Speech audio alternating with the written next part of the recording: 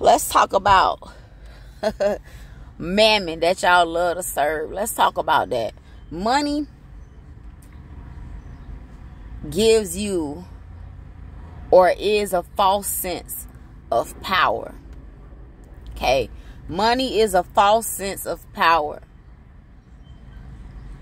It's just like with a police officer being in a uniform. It's a false sense of power. It's a false sense of authority. Okay? Because if you got to throw money around or throw your title and badge around to demonstrate or display that you are powerful, then you are weak. You are not powerful at all. And see, what happens is when we climb this hill ladder, when we start to go up in life,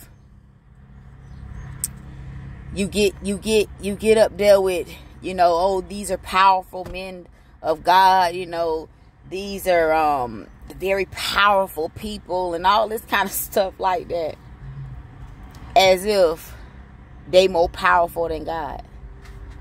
Oh, they're in a powerful position. Let me tell you something. If you have the Holy Spirit living on the inside of you, you live for God and work for God, then you in a high position. You in a powerful position. Money doesn't make you powerful. Money doesn't make you powerful, love. It doesn't. Money gives you more options. That's it. That's it. Because it's a tool. It allows us to do things in here in the earth. Okay? The Bible says money answereth all things. Money is a defense.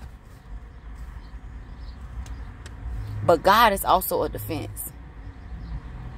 See? So we don't put our hope and our love in money. We don't put it there. We put it in the Most High God. That's where we place our treasure. That's where our treasure is at. That's where our heart is at. In God.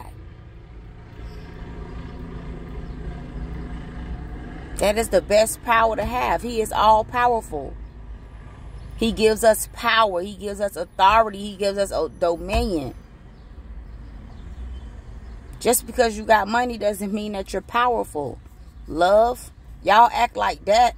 Like that will ever be more powerful than God.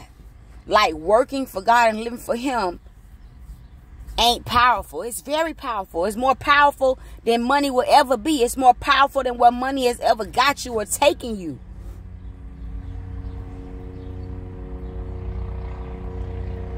Let me tell you something. God is the same. His standard is the same. His power is the same. Whether you poor and living for God, or whether you rich and living for God. God didn't change. Ricochet. His power didn't shift. His authority didn't switch. Ricochet. I don't understand. Y'all act like man is more powerful than God. That'll never be the case. That'll never be the case. Never ever will be the case. In the Bible, God ordained, there was kings. Different kings. Solomon, Darius. You know what I'm saying? David. Saul. You know what I'm saying? All these here kings. But they still had to answer to God. Ricochet. They still had to answer to God. You know what happened to Nebuchadnezzar? Ricochet. Still had to answer to God. And because he didn't obey God, what God did? Stripped him of what he thought was power. That can't save you. Money can't save you. You can't buy your way into heaven. And you can't get yourself out of nothing with God. Nebuchadnezzar couldn't get his way. He couldn't pay his way. He didn't have enough gold to get his way out of God. To get his way out of what God, his obedience. was what was required of him. That's what's required of us. Our obedience. Don't matter if you a king or a poor person. It don't matter. Same thing is required. No matter what state you in. No matter what condition you in. No matter what tax bracket you in. Or what financial level you on. Mekoshe, your obedience is still required. Living sacrifice. Y'all think sacrifice mean money. No. God, we have to be a living sacrifice for God. Oh, you got to make a sacrifice. You got to give a sacrificial type of seed. You got to sow everything. You got to give. That's a lie. That's a lie. God requires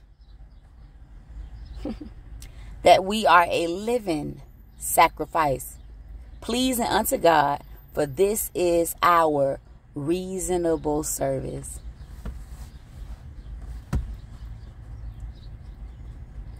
You could give, and when you give, it ought to be your best, because you're giving to God. He honors your substance. But don't get it twisted. The sacrifice has already been made if you laid your life down for Jesus. That's what he required. Mekoshe. Y'all get this mixed up because y'all don't have truth. And because y'all not living the word of God. Money can't put you higher than God. Get this. Be blessed.